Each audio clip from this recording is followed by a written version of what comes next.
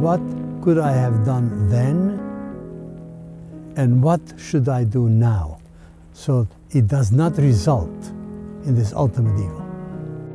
Irving Roth, a beloved friend, husband, father, and brother, passed away on February 16, 2021. Irving was a Holocaust survivor and educator who taught us that good can overcome evil and love can overpower hate.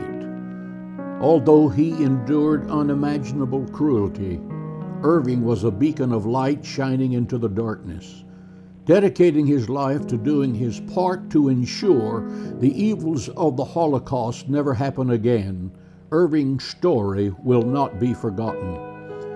Irving taught us the Holocaust began with words. Irving aimed to impress upon everyone he met that we cannot be bystanders when hatred and bigotry arise in our midst. We must be informed, and then we must intervene on behalf of the Jewish people when they are attacked, so that never again is more than a wish, it is a promise and a vow. Irving lived a life marked by love, hope, and resilience, making a profound impact on everyone privileged to hear him speak.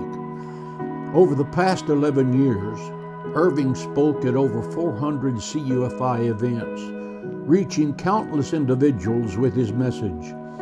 He led CUFI members through the death camps in Poland and taught them that the world's greatest genocide was rooted in ignorance, hatred, and apathy. Irving reminded us every day that we must refuse to be silent in the face of such evil.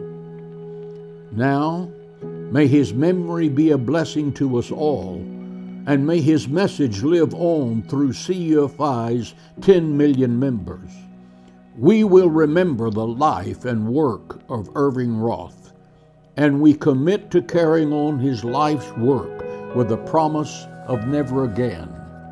In Irving's sacred memory, we will defend Israel and the Jewish people and do all we can to combat indifference and confront anti-Semitism.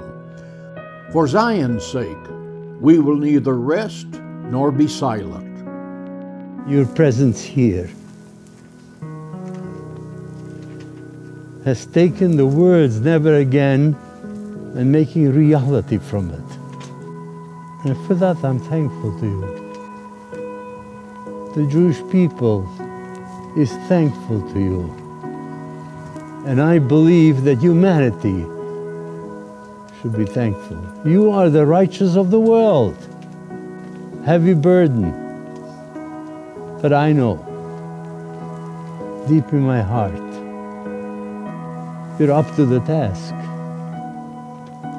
And that gives me hope for the future. And I love you.